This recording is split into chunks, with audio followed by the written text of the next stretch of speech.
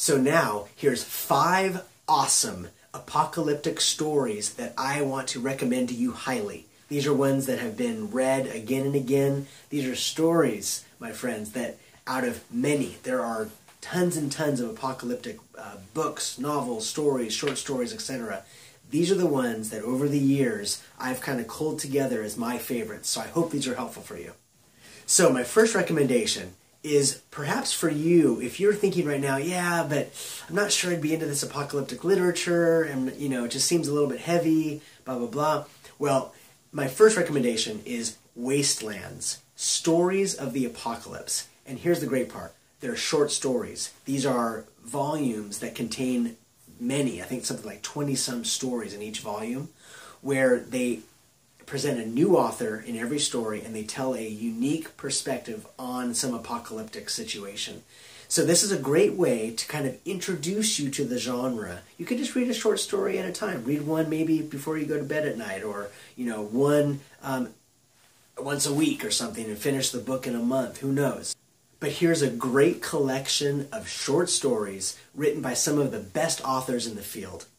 You've got people like Nancy Kress, Orson Scott Card, Stephen King, Hugh Howey, Junot Diaz, and even George R.R. Martin in Volume 1 of Wastelands has an amazing short story that's in there. These are some great, great authors, and they present this world to you in a way that's exciting and very accessible. The next book I want to recommend to you is 1 Second After by William R. Forstchen. This is a newer book. It came out recently, just in the past several years. This is the story of how an electromagnetic pulse bomb basically cuts out and destroys all electronics for the entire North American continent, and what happens because of that. It's amazing. It's told in a way that follows this one particular family and where they live and how they kind of survive and what happens in the surrounding areas, and it gets really intense. And what's wild about this story is they actually present it in a way, the author in the foreword talks about how this is something that could really happen in the United States. These EMPs are not science fiction. They're real. They could actually happen. So it's kind of a, if you will, a forecast if something ever that bad were to happen, or God forbid. The next apocalyptic literature book that I want to recommend to you is On the Beach by Nevil Shute. This is a book that's considered a classic. It's been around for a long time, and it's just as powerful today as it was back then, I'm sure. The story takes place in Australia, although it doesn't describe an entire world-ending event. But what's interesting about this story is it's about the people and how they deal psychologically with the fact that they're going to die. They know the world is ending. They know that their time is drawing shorter every single day. And it's about what they do. How do they react? What do the relationships do? And it's super interesting, very well told. And I highly recommend this one to you. The next book is Swan Song by Robert McCammon. This book is apocalyptic literature with a fantasy, almost magical side to it. It's very, very interesting. Not only do you have kind of the world coming to an end in this, nuclear holocaust type situation, but you have how society continues on after that, those people that survive, with this other element, this, I don't want to give too much away, but there's a, shall I say, a spiritual element or a deeply metaphorical evil versus good, capital G, capital E, and it's super interesting. Highly recommended. It will surprise you, and it's not what you think. The next book that I want to mention to you is probably one you've heard of. You might have even seen the film. It was a popular film, and that is The Road by Cormac McCarthy. Apocalyptic literature? Absolutely. It's about the end of the world and this father and son and how they are trying to survive one day at a time on this road, getting to this destination that they're trying to go to.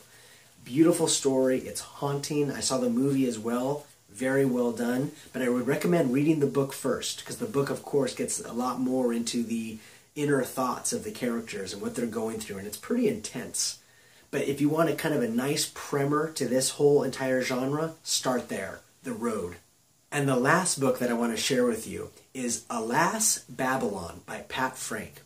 This is a book that is very well received. It's considered kind of a classic in certain circles. And it's more of a traditional story of the world's going to come to an end. I won't tell you how it is, but there's this kind of little community that's able to survive. But it's interesting because it's how do they survive? How do they establish a new law and order? How do they get clean water? It's like more of the nuts and bolts, the nitty-gritty of survival after the end of the world. And it's very, very interesting. It's a great introduction to kind of the brass tacks, the bottom line of, okay, here's the new world we live in. We have to try to survive. What do we do? What's day one? And it goes through all of that. It's very interesting. So, I hope that these books sound interesting to you. I highly recommend them. That's why I'm talking about them.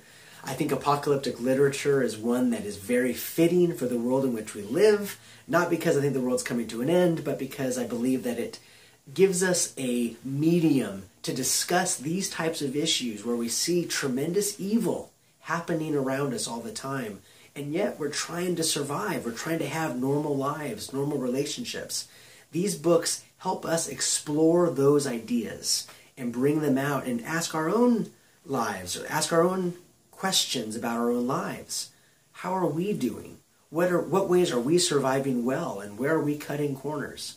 These are the types of things that I think books bring out in us and give us a chance to think about and to talk about with those we love.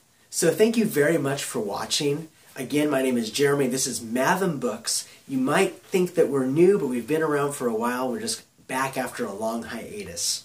Please comment, subscribe, like this video if you enjoyed it. Most importantly, we want to hear from you.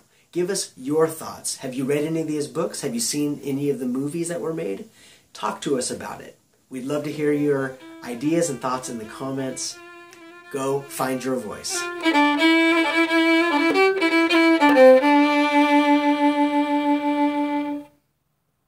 So it's kind of a, if you will, a forecast if something ever that bad were to happen, and or God forbid. They're short stories. These are volumes that contain many, I think something like 20-some stories in each volume. And read one maybe before you go to bed at night, or one once a week or something, and finish the book in a month. Who knows? That doesn't make sense mathematically.